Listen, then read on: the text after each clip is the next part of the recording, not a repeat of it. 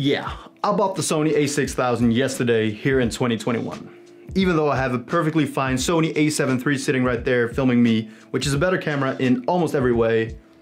Almost every way. I want to dive into some questions. Is this still the perfect beginner camera? Can you make money off this bad boy? And why the hell did I buy it? Roll the intro.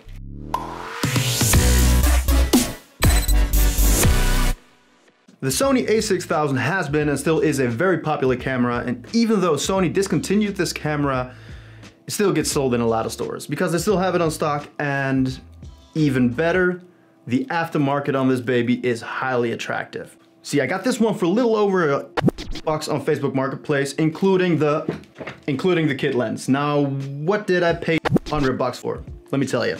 See, the Sony A6000 comes in with a whopping 24.3 megapixel APS crop sensor, 11 frames per second continuous shooting with subject tracking, and a nice 3-inch tilting LCD screen, and with a mini built-in flash and a hot shoe. The A6000 records full HD video with 1080p 60 frames per second. And of course, there are a lot of cameras out there with way better specs, but the price on this one, especially for a beginner camera, is just very attractive. Okay, the price is a big plus, but what can it do? And I'm not talking about specs and all the sales talk, but how do we take photos? Well, how do the photos look? And how does it feel and everything? So I took this baby out for a spin yesterday so you can see it for yourself.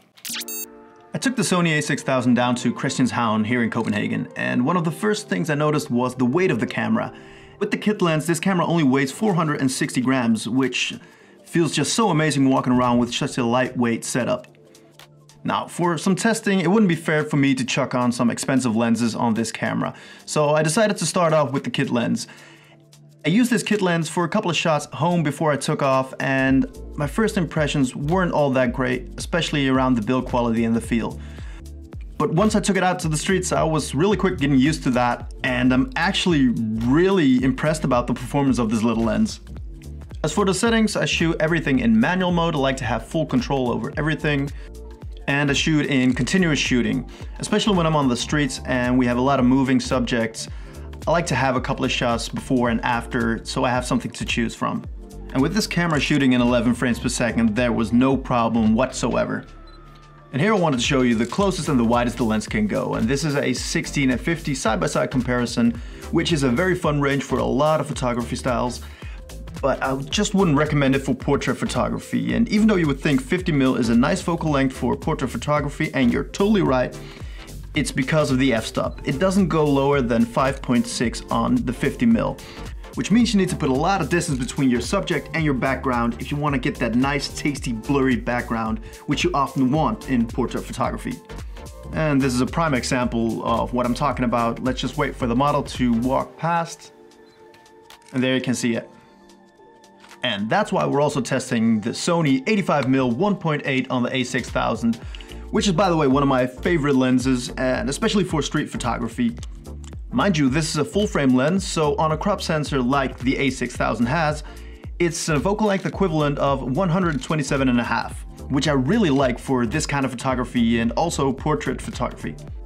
It's weird because I didn't think I would be this enthusiastic about this camera, but I am.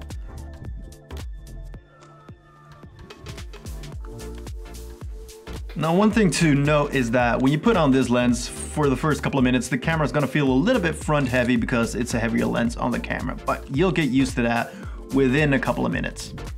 Now, I'm shooting everything manual mode, so let me put up some settings that I was using that night, or the baseline might differ here and there a little bit, but this was basically what I used. Now, the Sony 85 1.8 comes in a little over $500 and is, in my opinion, a really good investment and really good lens to have. See, if you're gonna upgrade your camera in the future to a full frame camera, you can still use this lens, and you can use it as an original 85mm because it's a full frame lens. I use the Sony A6000 exactly like I would use my normal main camera on my Sony A7 III, and I also edited the photos like I normally would. So I hope you don't mind that, but all in all, I'm totally confident you can get some great shots using this camera. So yeah, even in 2021, this is still a perfect beginner camera in my opinion. I had so much fun using this, and this is a good camera to learn all the basics of photography. And I also believe in that you can make your money back with using this camera as a photographer. Yeah, if you can find some local business owners that can't do photography themselves or do their social media pictures, and you have put your hours in photography, you can make this camera back in no time. But I would like to point out that if you have the budget, I would highly recommend you getting a prime lens with a shallow depth of field so you can try and get those really crispy, nice shots. But if you don't, use the kit lens, put in your hours, because that's what it's all about. If you're gonna learn photography, you gotta put in those hours, you gotta take so many photos and get better by each click. So if you guys have any questions about this camera, please drop them down below. I would love to answer them. Would love to make more videos about this camera. Also, I'm thinking about doing a full POV video with this camera, but let me know if you would like to see that. Maybe some of you are interested in the video capabilities and what you can do with it. I would love to make a video about that as well. But for now, I'm very happy I got this deal. Thank you guys so much for watching. Show some love to the like button, and I'll see you on the next one. Peace.